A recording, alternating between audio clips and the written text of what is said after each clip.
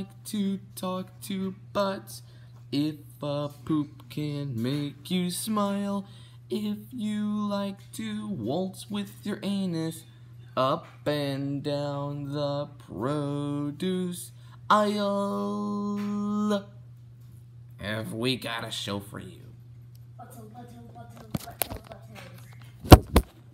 Butt-tails.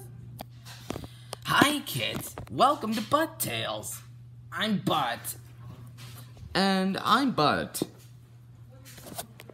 I was talking to Madison. Who the heck is Madison? Well, that's not me, okay? Yeah, it's not you. It's some random kid that we just got a letter from. Well, life lessons, kids. Don't let strangers talk to you.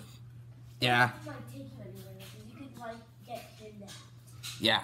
Listen. Like if you see a stranger and they say, "Get in the car," do not do it. That means they're kidnapping you. Yeah. Disobey the strangers. Obey your parents. Yes, your real parents. Yep. Do not listen to strangers. But we're not strangers. We're from a show. A rip-off show. I doubt that girl even knows it. I mean, like, it's not on Netflix or anything. I mean... The bacon hair just killed me. I mean, you're trying to rip off FreddyTales. Yeah. You're not a veggie, okay? But we're butts. Okay, that's too inappropriate for kids. It's not funny, Freddy. No, you mean butt. Freddy. No, I'm butt. Hi, Freddy. I'm butt. Oh, hi, I'm Butt. I'm Raptor. Or... Yeah, I'm Freddy. No, I knew he was gonna kill me. Oh no, I knew he was gonna kill. Alright, here's what I'm talking about. Madison Scott from Ogalla, Nebraska. What do you have to say? Dear Bud and Bud,